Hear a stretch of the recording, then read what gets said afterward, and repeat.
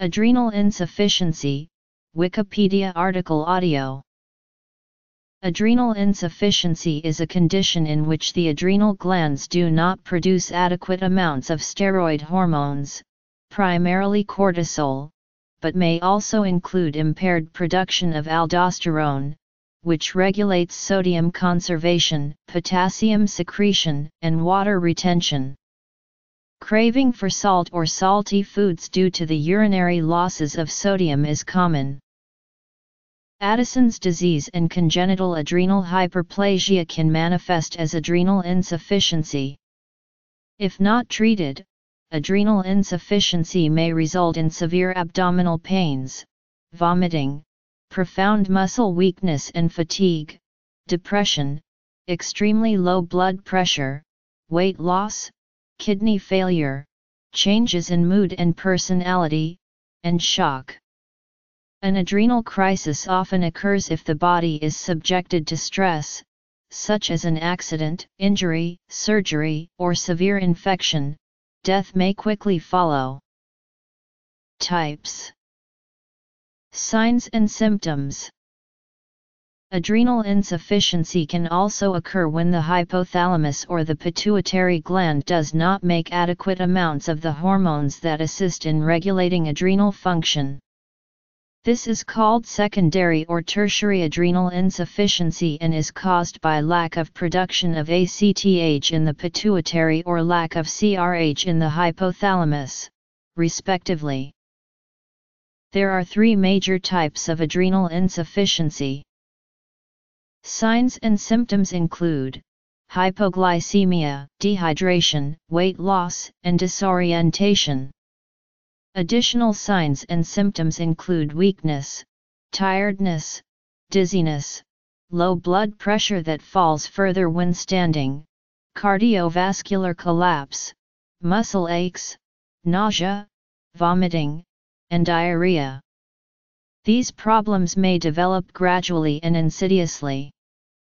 Addison's disease can present with tanning of the skin that may be patchy or even all over the body. Characteristic sites of tanning are skin creases and the inside of the cheek. Goiter and vitiligo may also be present. Eosinophilia may also occur. Causes of acute adrenal insufficiency are mainly sudden withdrawal of long-term corticosteroid therapy, Waterhouse-Friderichsen syndrome, and stress in people with underlying chronic adrenal insufficiency. The latter is termed critical illness-related corticosteroid insufficiency. For chronic adrenal insufficiency, the major contributors are autoimmune adrenalitis, tuberculosis, AIDS, and metastatic disease. Minor causes of chronic adrenal insufficiency are systemic amyloidosis, fungal infections, hemochromatosis, and sarcoidosis. Causes. Autoimmune adrenalitis may be part of type 2 autoimmune polyglandular syndrome, which can include type 1 diabetes, hyperthyroidism, and autoimmune thyroid disease. Hypogonadism may also present with this syndrome. Other diseases that are more common in people with autoimmune adrenalitis include premature ovarian failure, celiac disease, and autoimmune gastritis with pernicious anemia. Adrenoleukodystrophy can also cause adrenal insufficiency. Corticosteroid withdrawal. Adrenal insufficiency can also result when a patient has a craniopharyngioma, which is a histologically benign tumor that can damage the pituitary gland and so cause the adrenal glands not to function. This would be an example of secondary adrenal insufficiency syndrome. Causes of adrenal insufficiency can be categorized by the mechanism through which they cause the adrenal glands to produce insufficient cortisol. These are adrenal dysgenesis, impaired steroidogenesis, or adrenal destruction. Use of high-dose steroids for more than a week begins to produce suppression of the person's adrenal glands because the exogenous glucocorticoids suppress hypothalamic corticotropin-releasing hormone and pituitary adrenocorticotropic hormone. With prolonged suppression, the adrenal glands atrophy, and can take months to recover full function after discontinuation of the exogenous glucocorticoid. During this recovery time, the person is vulnerable to adrenal insufficiency during times of stress, such as illness, due to both adrenal atrophy and suppression of CRH and ACTH release. Use of steroids joint injections may also result in adrenal suppression after discontinuation. Adrenal dysgenesis. All causes in this category are genetic, and generally very rare. These include mutations to the SF1 transcription factor, congenital adrenal hypoplasia due to DAX1 gene mutations and mutations to the ACTH receptor gene. DAX1 mutations may cluster in a syndrome with glycerol kinase deficiency with a number of other symptoms when DAX1 is deleted together with a number of other genes. Impaired steroidogenesis. To form cortisol, the adrenal gland requires cholesterol, which is then converted biochemically into steroid hormones.